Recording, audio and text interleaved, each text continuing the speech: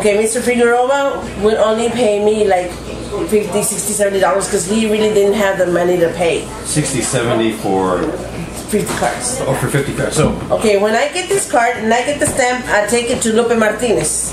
Okay. And they be sure that the name is right, the prison number is right, Alice is right, her age is right, and she signs everything. She puts the stamps.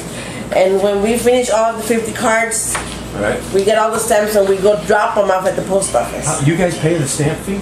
You guys pay for the stamp? No. Who pays for the stamp? Lupe Martinez. Whoever candidate I'm helping pays for the stamps. When this ballot came in, I would go and knock at every house and ask, have you got your ballot? Okay.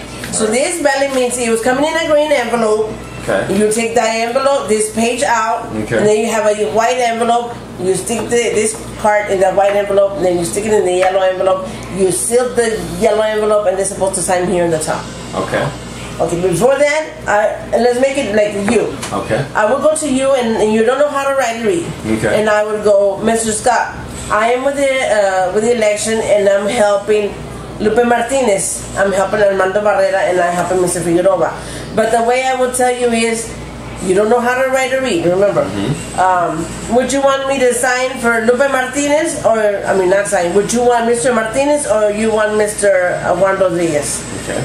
You didn't know anything like that. I don't know either. And you know that this election has been gone for a long time, and you say, well, I want to change. What do you mean? Oh, I see what you're saying. I want someone new. Yes. Got it. Okay. So when they say I want new, I mean, I have to go to what they say, even if they don't know how to write and read. But I would go for Lupe Martinez because this one has already been in here for a while. Okay. And so, I mean, I'm asking you what you want, and you say, I want to change. I want to write this one, and then